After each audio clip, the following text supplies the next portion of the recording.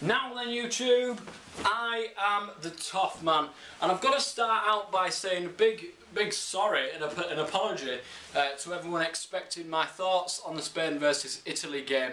To be honest, I can't fully comment on what happened in that game because as many people know, I'm involved with a Football Manager 2012, Euro 2012 live stream that's been happening since Sunday up until now, and because I've been involved in that and because it kicked off round about the final time, I had one eye on the final and one eye on what was going on, you know, on the live stream. As it happened, it started on Monday rather than the Sunday because everything messed up. But it's going alright. It's not going too badly, especially for me. I've won both of my games so far. I'm going into the final group game tonight against Croatia, and if I manage to beat Croatia and so if Adam Afondra beats Italy, then Ireland is still through. So it's coming to the crux of things tonight. Anyway, running through the Spain versus Italy game and what there was, what I saw, Spain were in control right from the start. So right, what are you doing, cat? Spain were in control right from the start to the finish. You know, everything that I said and you know, I criticised Spain for how they played to get to the final, but when they play a final as good as they did, they deserved to win it. I mean, they were absolutely in control, and people keep saying to me, you know, England aren't Spain, right? They should play their own game. Well, I'm sorry, but Spain's way of playing the game, especially in the final there, Spain's way of playing football needs to be learned, in my opinion. It needs to be learned. Number one, to stop Spain, because they're just going to be in control of the fucking whole world football from now until somebody has the balls to actually stand up to them and win by playing their own game against them. Number two, I've forgotten what number two was. So yeah, number two is, you know what I mean? What the fuck's a cat up to? You know what I mean? I try to do some recording, fucking cat starts straight away. Straight away. Yeah, number two, so we don't look like idiots. The thing is, Spain's tactics getting to the final were shaky at best, I tell you. They got the results, they got to the final, and fuck me, they scored about as many goals as what they did in the final as what they did for the whole fucking tournament.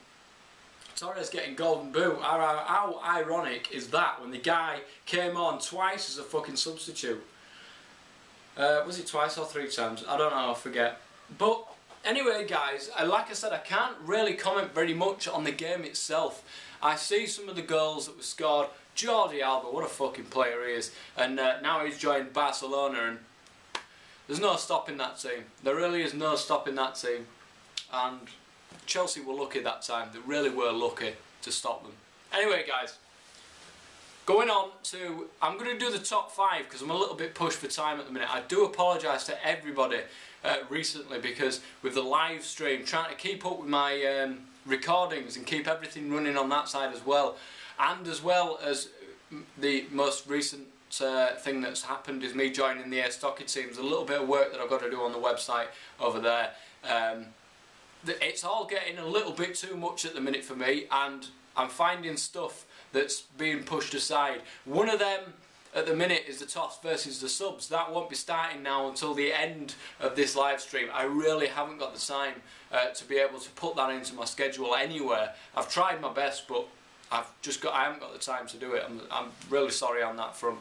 The other thing is the Football Manager Grimsby Borough. I'm not doing that until the live stream is finished as well. Somebody mentioned to me, am I still doing that thing with the Game of Thrones, with the book? I will, but like I said, everything else is just being pushed to one side at the minute because I'm losing around about 3 to 4 hours in an evening when I'm on the live stream and doing the bits there. So when the live stream's finished and stopped and sorted, then you know work starts back on my channel and trying to get everything back with the way it is. Some people have been asking me whether or not I'm going to do a playthrough on the Grand Theft Auto San Andreas. I'm not quite sure about that yet. I'm a bit up in the air about that. Not only, you know, it's a very good game, don't get me wrong, but that kind of series, A Night with a Toff, is me just basically going through the old games in the past. And for me to start a new series, it means one has to give way.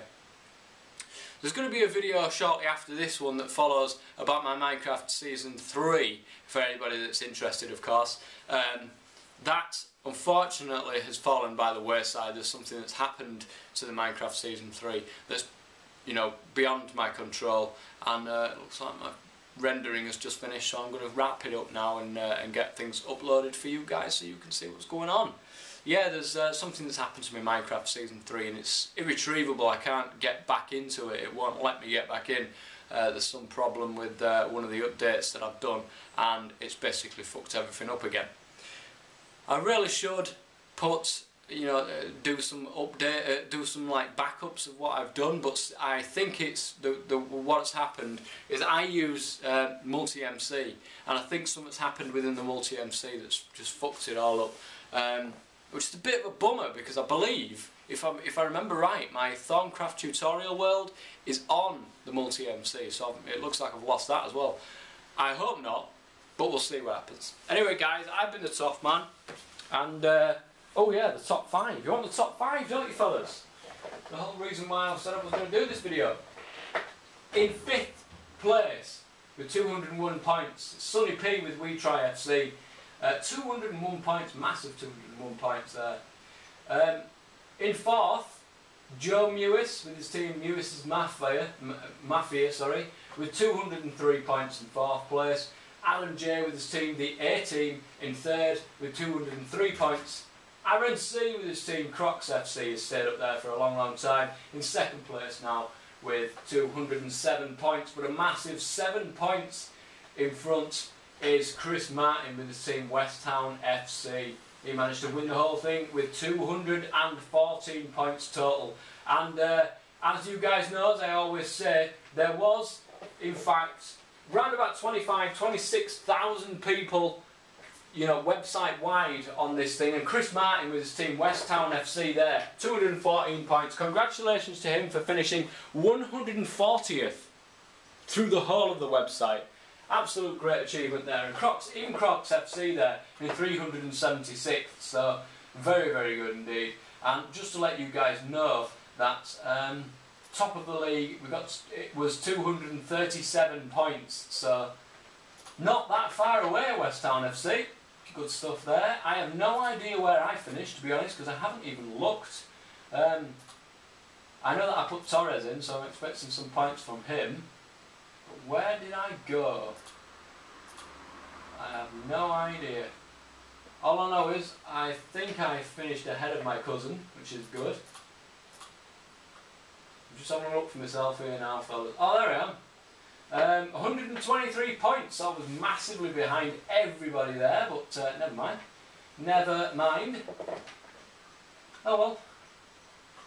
So that wraps up the Euro 2012 little thing that we had going there. It was a great pleasure to be able to do that thing with you guys. And I'm looking, and this is only, you know, looking at the minute because it requires, you know, yet more work from myself as well. But I'm looking to start something very similar in the Premier League, when the Premier League starts back around. But there's a while before that comes yet. So we'll see what happens there. Anyway, guys, I've been the Toff Man. For anybody who's taken part, thank you very much. It's been great. It has been absolutely wonderful. And for people who are still interested, the Football Manager live stream starts again tonight. It goes live at 7:30 every night, I believe. There has been some issues. There's usually been, you know, technical difficulties and stuff as we're going through, but that's to be expected, to be honest. For anything like this, the scale and magnitude of something like this, it's bound to come with its problems. It really is bound to come with its problems. So, you know, take it with a pinch of salt. I myself have donated £10 towards this cause, so if anybody has anything at all, even the smallest amount, then all donations are welcome. And just pop over to the Twitch site there, and I'll put the link in the description actually to the Twitch site. That starts. We usually we all get together around about 7. The stream then goes live around about 7:30. I look forward to seeing you guys there. Until next time, I've been the Tough Man. Stay safe.